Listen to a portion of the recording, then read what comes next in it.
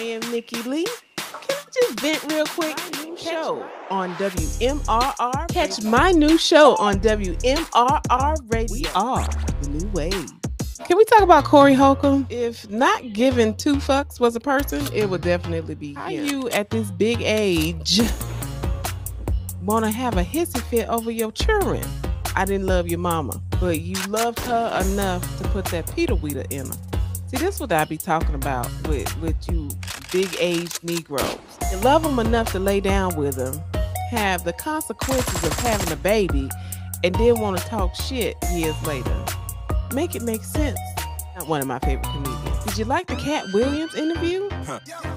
Cat came from everybody. Now, I know that was like 3 weeks ago, and it's not as recent, but it's still lightweight trending a little bit.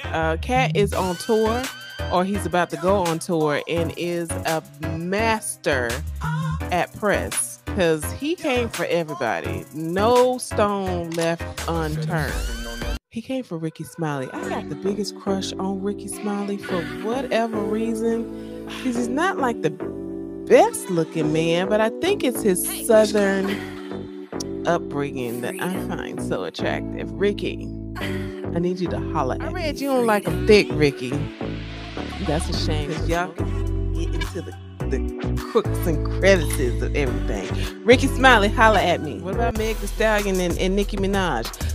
I'm not a Nicki Minaj fan. I feel like Nicki Minaj is a bully.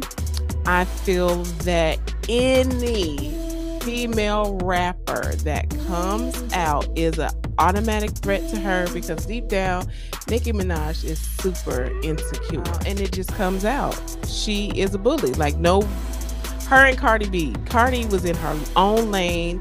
Cardi was paying homage to all the female rappers that came before her, but Nicki felt threatened. Cardi came in. She had the bloody shoes on our necks, won all kinds of awards, broke all kinds of records that Nikki couldn't even top, and then she started hating on her. So kudos to Megan's Law, although all these laws are way too strict on especially black men, but whatever. I just needed to vent real quick. But anyway, that's neither here or there. I'm excited. Are you excited? Y'all tune into my new show. Can I just vent real quick? Now on WMRR Radio, Miami and Atlanta's new #1 for music, news, and talk. We are the new wave. I'll see y'all next Friday.